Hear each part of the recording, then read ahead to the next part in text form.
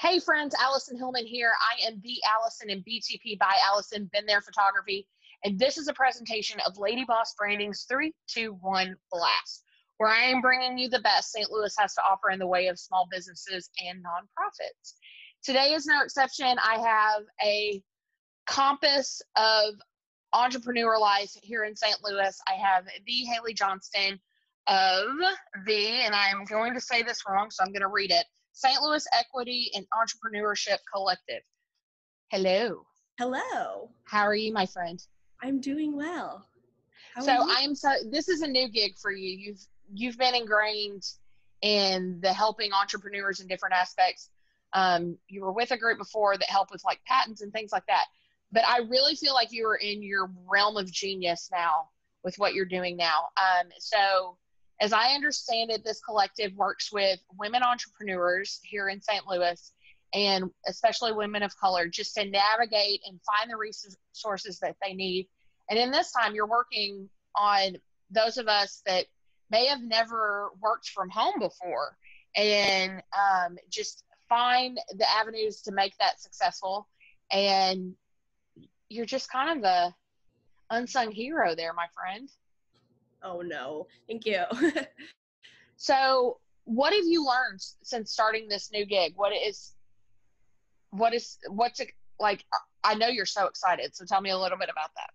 Yeah, so the collective was an idea in like August of 2016. 12 of the entrepreneur support organizations here in St. Louis, or ESOs as we like to call them, got together and was like, hey, we need to do something to support women entrepreneurs and entrepreneurs of color here in St. Louis, because the data was telling us that their businesses weren't lasting as long, they weren't getting as much access to our resources and our funding. So in the end of the year, the collective received a $420,000 grant from the Kauffman Foundation to support this work. And so the work really started in 2017, and I've been involved since 2017 as a inaugural planning task force member, when it was just a bunch of people who were free and available, the willing and available.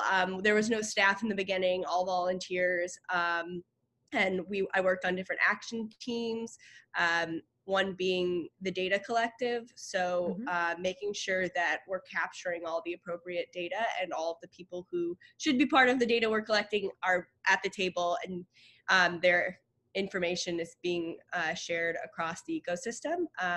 And then earlier this year, we got more money, and so we were able to hire our executive director, LaShawna Lewis, who I think you may know. She's wonderful. She's been around. She's fantastic. A million times. She's great. And so I am so lucky to be working alongside her and our 9 steering committee members. And so, yeah, it's only week 3 for me. And the first 2 weeks were the beginning of not being allowed to leave your house. So it's been an interesting transition to a new job.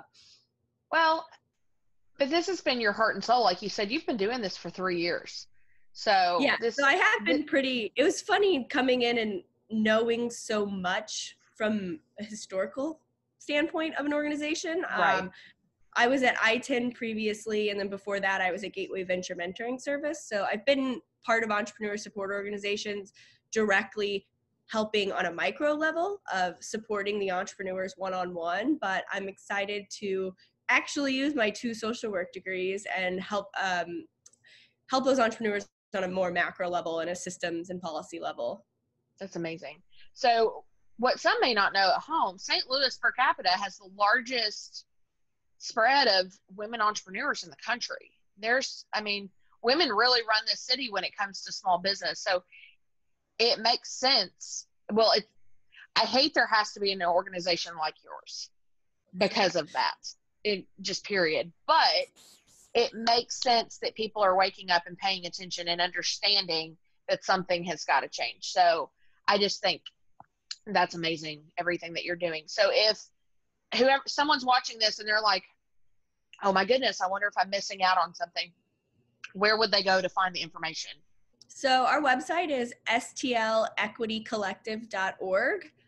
You can sign up for our newsletter there. We promise we don't send out too much. We won't spam your mailboxes. And we're actually finalizing some partnership and sponsorship agreements right now that should be done in the next couple of weeks to kind of restructure how to join the collective. Originally, we kind of called them as activators and co-creators. And so we're kind of changing up that language. So if you go to the website today, it may look a little different in a couple weeks, but really trying to get people on every end of the spectrum of entrepreneurs. So we want entrepreneurs to be invested, we want investors to be invested, and we also want other entrepreneur support organizations to get involved so that we're hitting all of the aspects of the entire system. That's amazing. So the link to that will be in the video description, and if you're watching this on YouTube, it will be in the description as well. So Hayley, you know I love you. You amaze me on so many levels, the way that you give back to our city in the way of entrepreneurs. You always find a niche where you can plug yourself in and just help. Like I said, you are literally in your realm of genius right now, and I'm so excited what you're going to do for this organization. So now that we have gotten to know you from the collective standpoint, let's get to know you on the personal standpoint. I know you don't overthink these questions. Okay. For those of you at home, as I always say, business needs to be personal. So you need to find someone that matches who you are as a family, your values, your personality, and such. And these questions will help us get to know her just a little bit better. So 3 minutes on the clock. What motivates you to work hard? St. Louis as a city. I think people who are on the outside looking in don't understand how big and supportive this community is. It is really community over competition, especially in the ecosystem that I work in. We're coming together with all these different organizations that some would consider competitors, but we're working to try to make a more equitable St. Louis. And per capita, St. Louis is the most generous city in the country.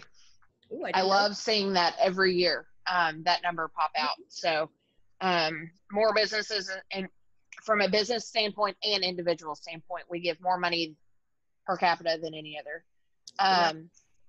What is your proudest accomplishment? Shoot. I helped build a dog park. It took 2.5 years of my life that I will never get back, but I was there from initial conversations on the Nextdoor app about if people wanted a dog park to the opening day when we popped bottles of champagne and cut the ribbon. And now we opened in June of last year, and we have over 120 members now. So I'm pretty dang proud of it. Every time I walk by, I get to say I helped do that. Are there bricks still available? Yeah. Mm-hmm. I'm going to post that link as well, because if you go, I have a brick there, and I think you should too. What is your favorite season? Summer. I hate being cold. Yes, you do. Favorite drink? Wine. Any particular kind? Sauvignon Blanc. Okay, it's your last meal. What are you having? Every single variety of cheese that is available in the world. I love you.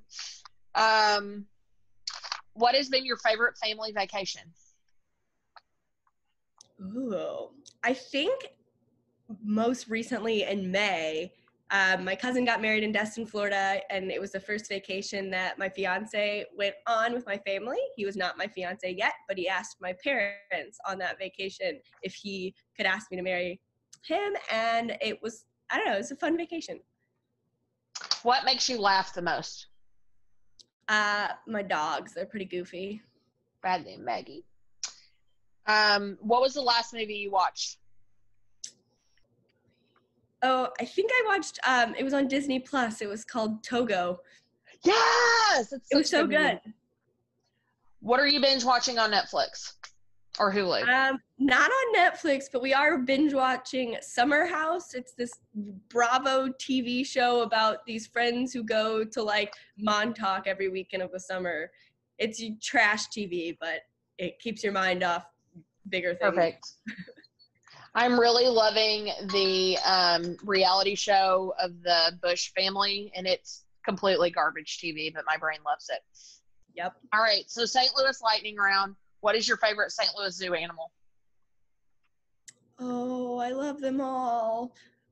I like the penguins, the penguin house. What is your favorite St. Louis attraction? The zoo. Okay. I'm surprised you didn't say the botanical gardens as much as you're there in the summer. I do love the botanical gardens, but I love the zoo. I love animals so much. It's true. All right. You have friends come to St. Louis. They tell you to show them St. Louis. Where are you taking them? We're going to go golf cart ride through Soulard. We're going to get Mission Taco. I'm not going up in the arch because I'm afraid of heights and that it's terrifying to me. But I might show them the new arch grounds and then probably go back to Soulard. Perfect. What is your favorite? This is going to be, I'm really looking forward to your answer on this. What is your favorite St. Louis restaurant?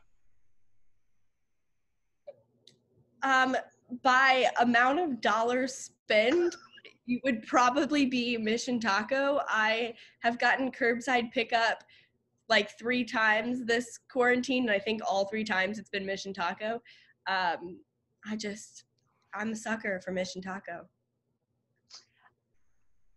St. Louis or Chicago style pizza?